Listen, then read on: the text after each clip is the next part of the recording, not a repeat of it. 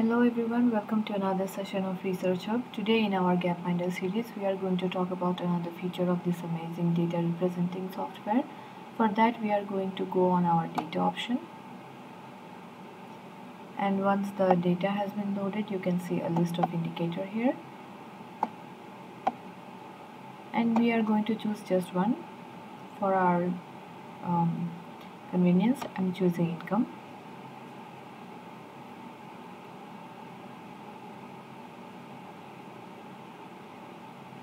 And when the data table is loaded, you can see bubble charts and line charts here. We are going to click line chart.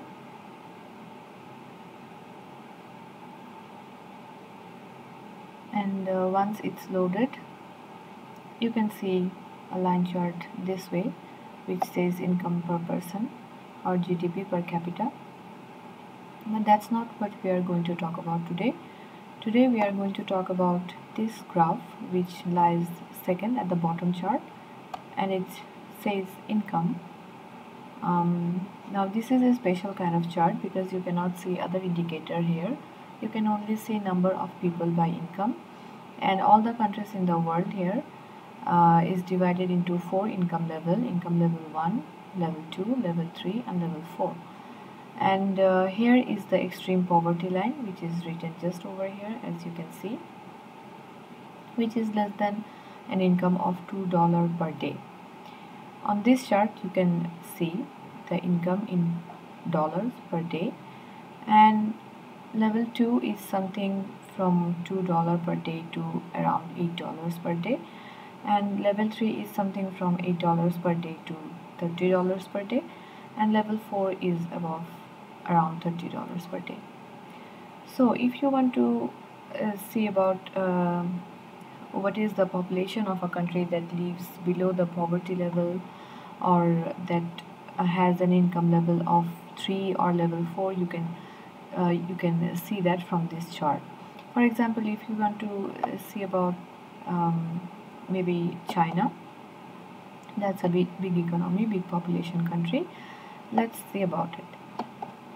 So here you can see China has 1.4 billion people, and below the poverty level, here is the line. This amount of population lives below the poverty level in China, and most of the people have this income, and also not much people have an income of more than $50 per day. Yeah, and if you want to see, for example, about Australia, you can see here they have 28.3 million people. Not much of a data, but no people lives below the poverty line. Here in Australia, as you can see, the most dark colored line in this chart, most of the people lives around $4.8 per day, with a maximum of $30 per day. Yeah. And if you want to see this in the video form, here I have chosen all the countries, no one specific, and you can play the video to see change in the world trend.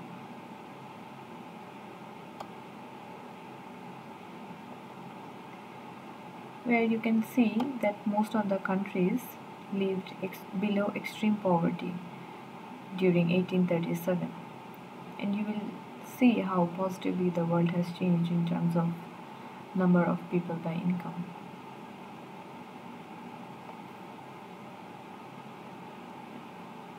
As you can see, the majority of population is getting increased by number as well as by the amount of income, and the major line is shifting from extreme poverty towards the middle income. Yeah, so this is how the world stands today. Another chart that we are going to talk about is ages.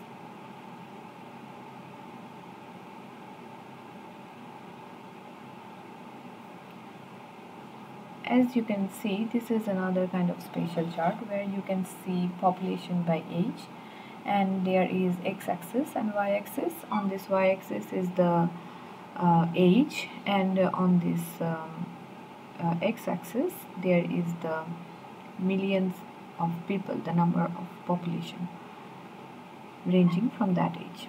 If you want to see how the world population has changed in terms of age, then you can use this graph, and we are going to play the video now, which will show the world trend from 1950s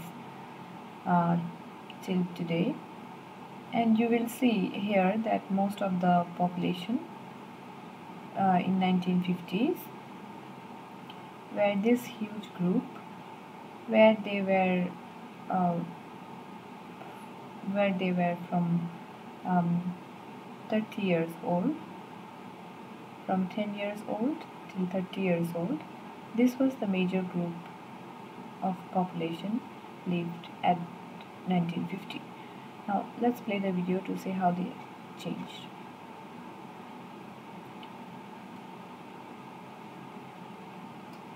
As you can see, the number of population by age has been increased. More and more children have started to live along the time. Previously, which were around something only 40 million in 1978, it is around 100 million people who are living up to 6 or 7 years old.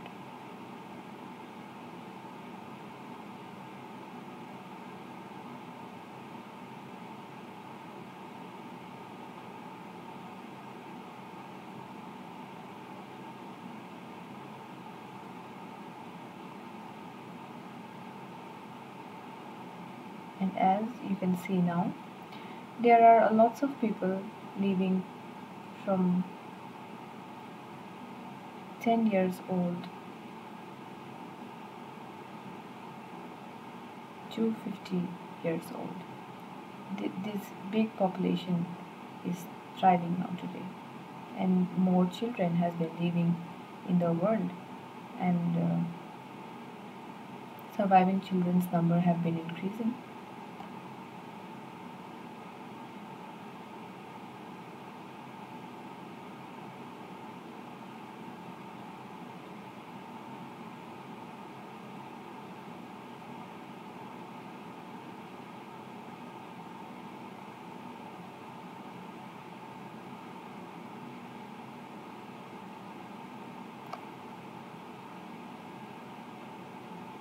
And this shows how the population change will take place along into 2100. And as you can see from here, a lot of people will be living a fuller life. The life expectancy will increase, obviously, as it is expected, and there will be more children who will live on this earth, but most of the people will be ranging from 30 years to this 60 years population. If you like the video, don't forget to subscribe to ResearchHUB, and let us know about your views in the comment section.